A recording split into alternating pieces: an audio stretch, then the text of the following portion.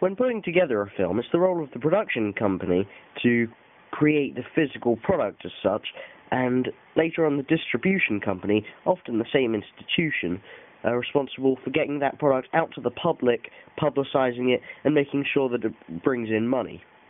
Given that the film is a British horror, it's likely to be produced by companies such as Pinewood Studios, who are of course famous for doing some of the later Alien films, and Sweeney Todd, The Demon Father of Fleet Street, all of which are horror-orientated films, or perhaps even Pathé, who produced films such as Severance in 2006, who are equally sort of horror-orientated. And the role of these companies will be to get together the cast, the crew, but another important feature is that they deal with funding. Unlike the Hollywood model, wherein films often make enough money to sort of support the studio, which can then fund further films, the European model relies on other donations. One of the main ones of these would, of course, be the government. In Britain, this is likely to come in the form of the UK Film Council, who receive both government funding as well as money from the National Lottery.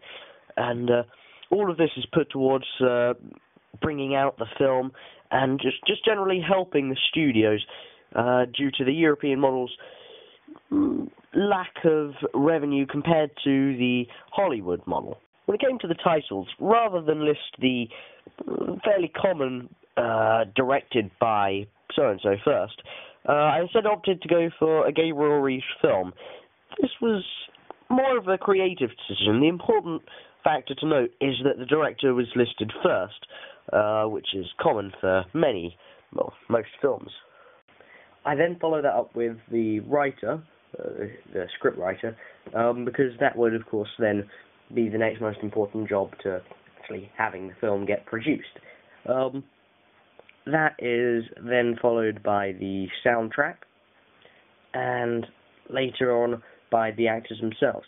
Again, being a low-budget film with no big names, the actors are actually a fairly small part of the titles.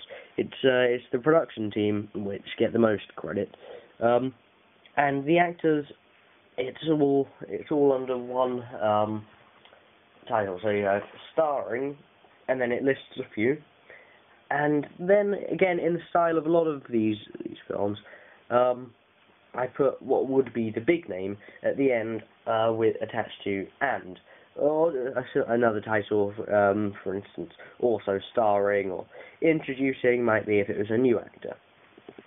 But I use and only felt that, or something that I've started to notice, is that these smaller companies, such as Fuzzy Door, they just tend to have fairly odd names, and I thought I'd make it something which is quite obscure and quite quaint sounding almost, which is something, like I say, I've noticed it with other production companies.